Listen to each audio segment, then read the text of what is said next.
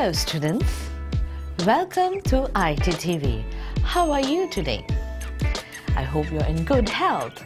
Today we're going to learn the uses and roles of microorganisms.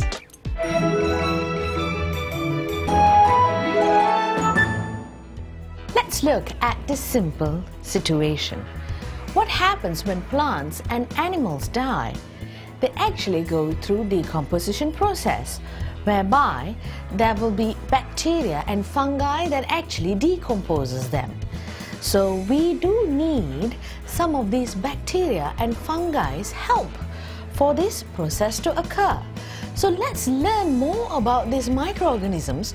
What are the uses to us and also in different fields, starting from the roles of microorganisms. Microorganisms play an important role in food digestion, medicine, agriculture, food industry, textile industry, and as a cleaning agent. So here we can see the uses and roles of microorganisms in different sectors. Let's start from food digestion. Roles of microorganisms in food digestion.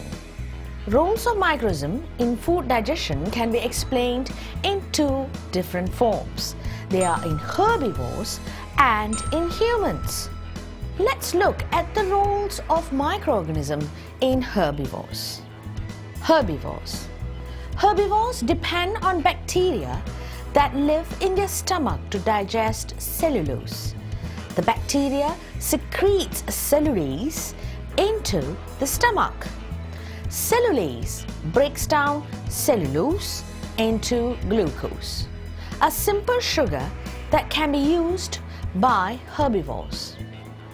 So in here, you have to understand the difference of cellulase and cellulose. Now in a herbivore, naturally they eat plants. Now these plants consist of cellulose. Now what happens is this cellulose is a long chain. They can't afford to break it. We need an enzyme that actually to break this cellulose. So the enzyme that is active in here, that is produced by this bacteria that is present in the stomach, is actually called cellulase. Now this cellulase breaks down the cellulose to become glucose. Now glucose is a simple sugar. Now this is the role of bacteria in herbivore. Let's look the roles of bacteria and microorganisms in humans. There are many microorganisms living in the large intestine of human beings, such as bacteria. The bacteria secretes enzyme in the large intestine. The enzyme breaks down the undigested food and produces vitamin K. In humans, microorganisms are practically everywhere, and we are actually focusing on large intestine.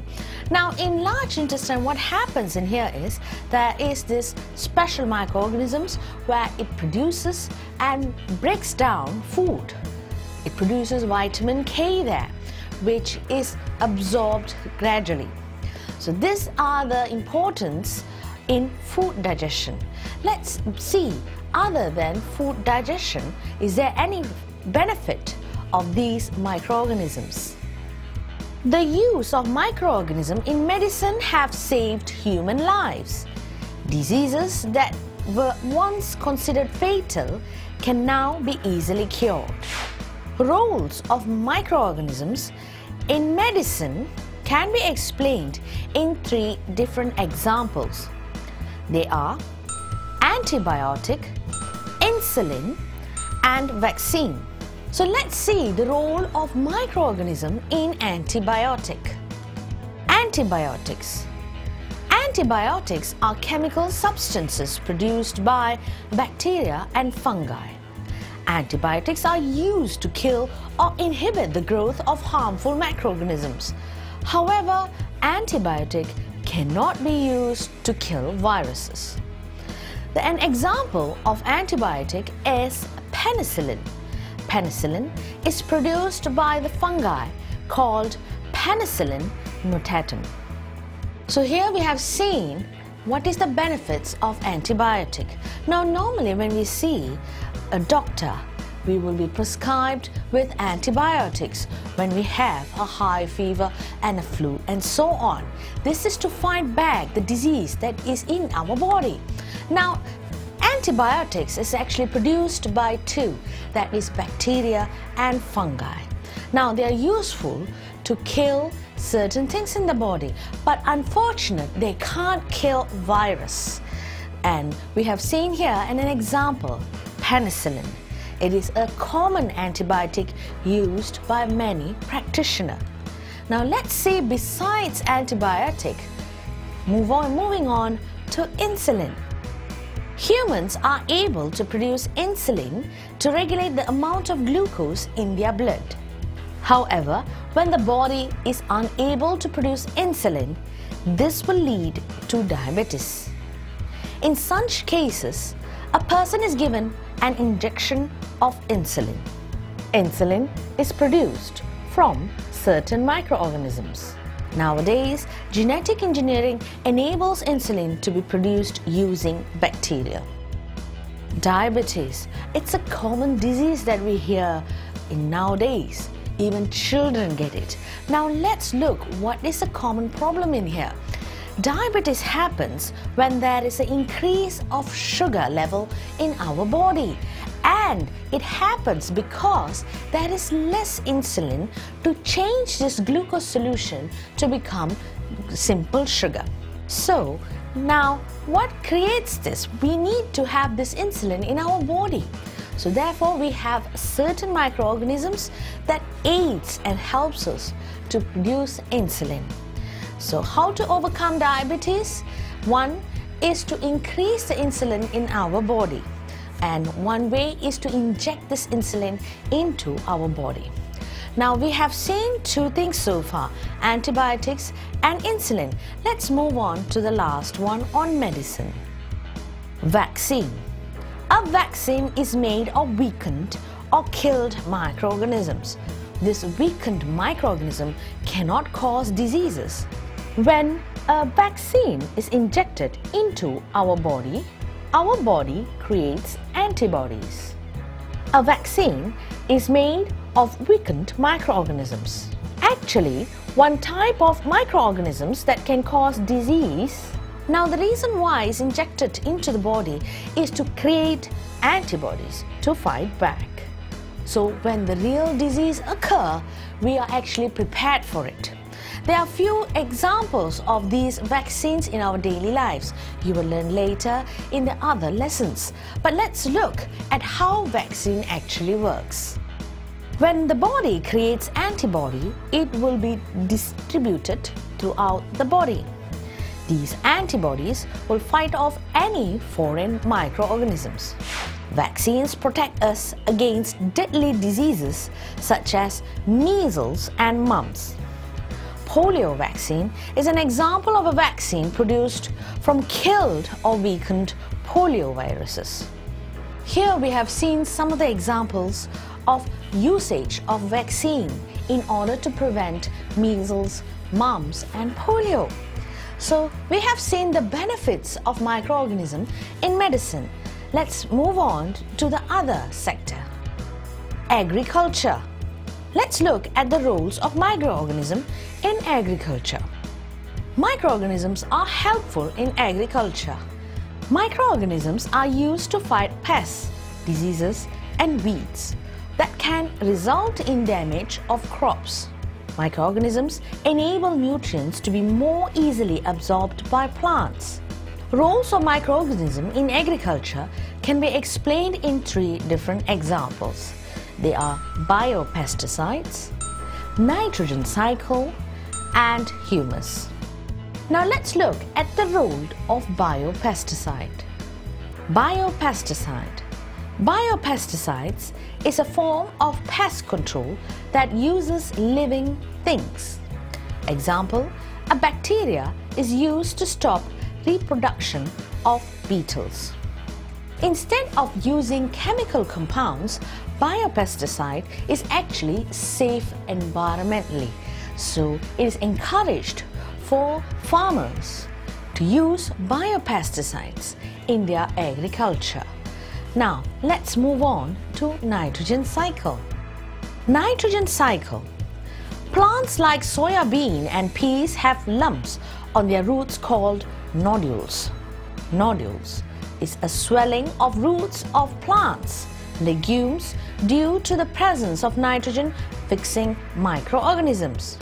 A type of bacteria called rhizobium is found in these lumps. Rhizobium acts as a nitrogen fixing bacteria.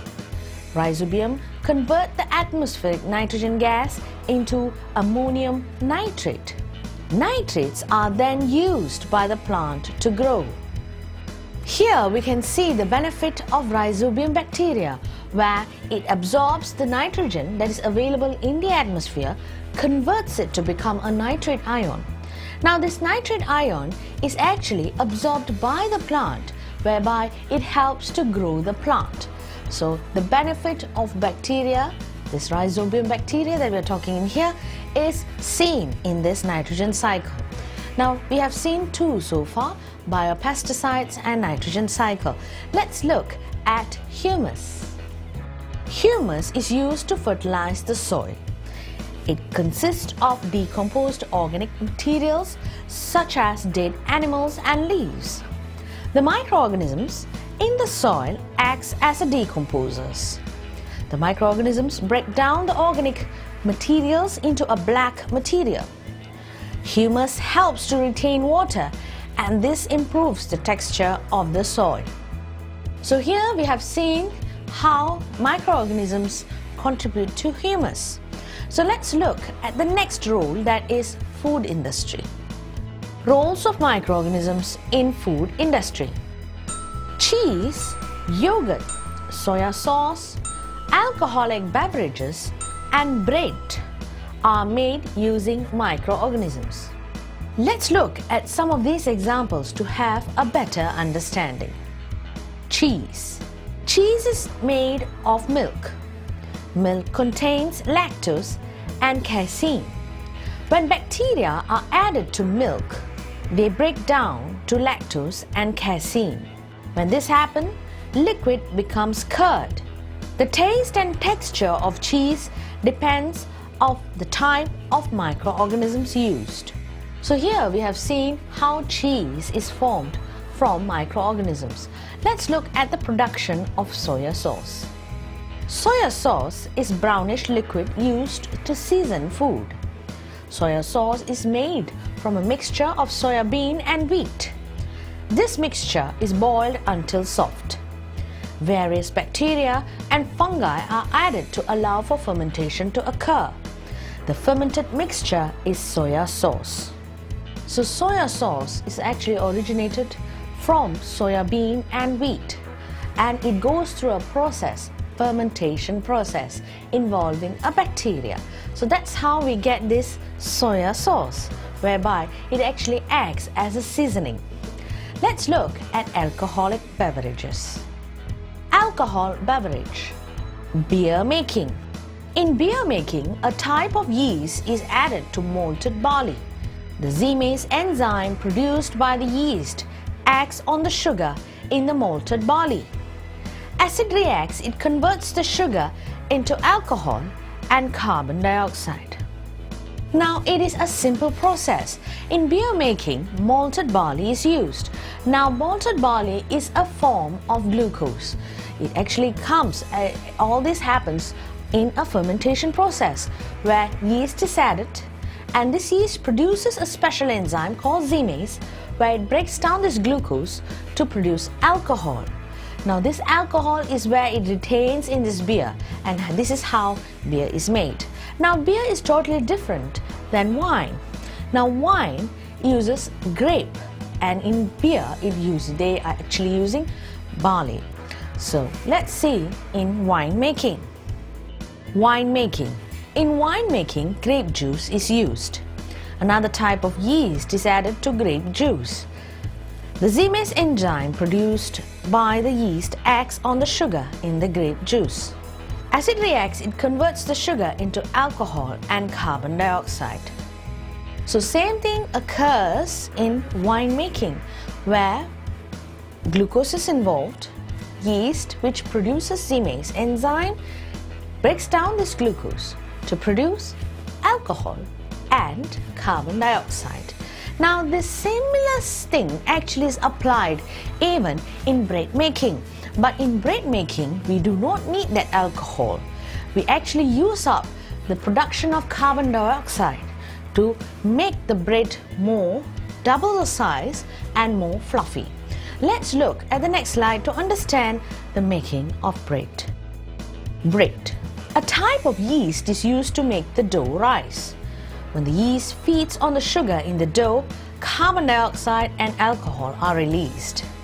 Glucose, sugar, turns to become ethanol, that is in alcohol, and carbon dioxide. The carbon dioxide fills the dough and makes it expand. The alcohol evaporates during baking. The bread is often more than twice the size of its dough. Roles of microorganisms in textile industry. Leather is a processed skin of animals. Some examples of these animals are cows and horses. Skin contains protein and fats in between collagen fibers. Bacteria are used to break down these proteins and fats that are later removed. So in textile industry, microorganisms play an important role. Let's look at cleaning agent. Cleaning agent for detergent. Detergent are a type of cleaning agent. Some detergents contain the enzyme of certain bacteria. The enzymes in the detergent help to remove protein-based stain like food and blood. So some of the detergents in here actually has bacteria. So this is where the roles of microorganisms comes in cleansing agent, as a cleansing agent. Now let's look at another potential use of microorganisms, especially when disasters occur like oil spill. So let's look some of the examples in here. Potential uses of microorganisms can be seen in oil spill cleanup, sewage treatment, gene therapy, and bioplastic technology. Let's start from oil spill cleanup. Potential uses of microorganisms in oil spill cleanup. Pseudomonas bacteria are used to clean oil spills. The bacteria breaks down complex compounds into simpler components to obtain energy and nutrient. So bacteria are used in the oil spill up. Now oil spill actually creates a lot of disadvantage to our aquatic animals. One of them is it actually discourages the air from dissolving into the water, whereby there's no oxygen supply. That's just one. On top of that, birds will be having oil on their feathers, and it goes on. But thanks to this bacteria, it actually breaks down this oil and is actually a nutrient for the bacteria itself. So this is the advantage of using bacteria in oil spill. Potential uses of microorganisms in sewage treatment. Sewage contains wastewater, human waste, microorganisms, and some chemicals. Decomposing microorganisms are used to remove dissolved organic matters in the wastewater. So here we can see the microorganisms also play a role in our sewage treatment, where this decomposing microorganism is used in the treatment. That is one advantage in here. Now let's look at gene therapy. Potential use of microorganisms in gene therapy. Scientists have discovered a new procedure to treat genetic disorder. An example of genetic disorder is sickle cell anemia. To treat this, gene therapy uses viruses to correct the defective genes. So gene therapy is important, whereby we can fix certain things, and virus actually helps in the gene therapy. Now let's look at plastic. The main source of material to produce plastic is hydrocarbon. Thus, they create environmental problems such as producing toxic gases when burned. To solve this, biodegradable plastic are used. Bioplastic technology.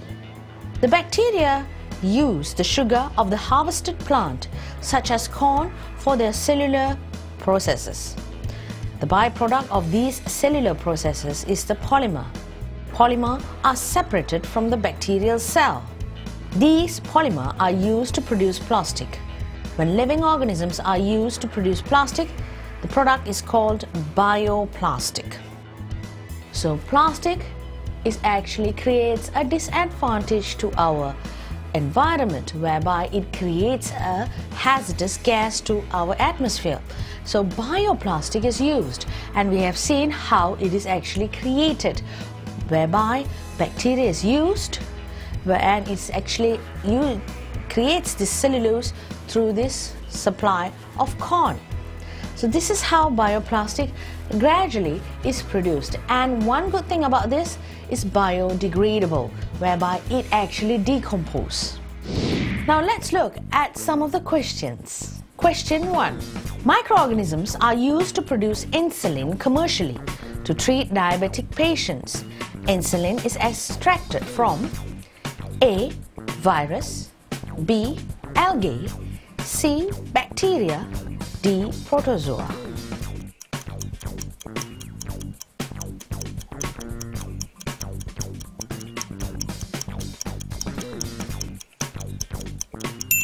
Now, insulin is actually created by one in particular. It's actually bacteria. So therefore, if you look back into your notes, the answer is bacteria. So the answer for this question is C.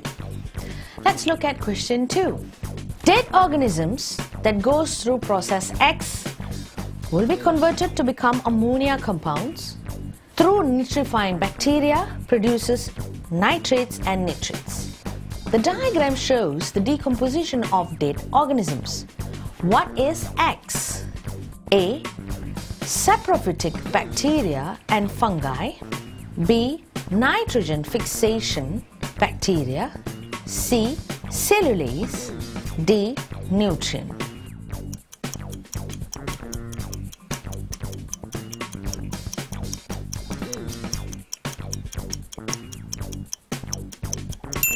Decomposition actually occurs where dead organisms actually will be converted to become ammonia compounds. Now the X in here is actually A. Saprophytic bacteria and fungi. Now bacteria and fungi are examples of decomposers. So that's why the answer for this question is an example of bacteria and fungi. The answer is A. Question 3. Plants like soya bean and peas have lumps on their roots called nodules. Bacteria X converts the nitrogen gas into ammonia. What is the name of the bacteria? A. Rhizobium. B.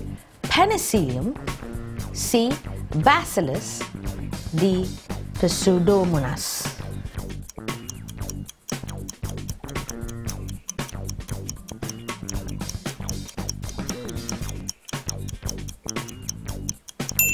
Now, coming back into this question, there is a bacteria we have learned in the nitrogen cycle whereby it's present in the nodules. But what is the name of the bacteria? It starts from R actually. Yes, it's Rhizobium. So the answer for this question is very straightforward. The answer is A, Rhizobium. Number 4. Cellulose found in the plants can be digested by herbivores because of the presence of certain bacteria which secretes A. Amylase, B. Lipase, C. Cellulase, D. Protease.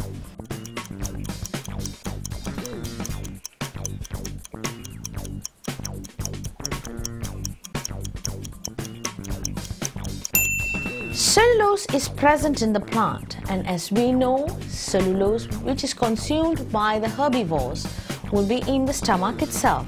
Now we need a bacteria. This bacteria actually secretes this enzyme whereby it changes to a simple sugar like glucose. So what happens in here? What is created?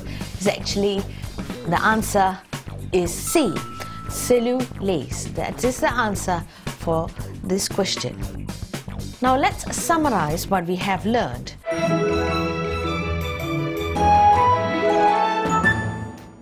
We have learned the different roles of microorganisms in different segments. Like examples are like food industry, medicine, textile industry, and so on.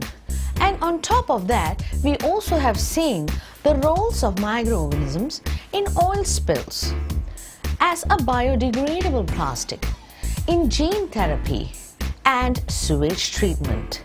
So these are the things, the uses and roles of microorganisms. So I hope you have learned a lot from today's lesson. Thank you for watching iTTV. I'll see you in the next lesson. Goodbye, students, and have a great day ahead.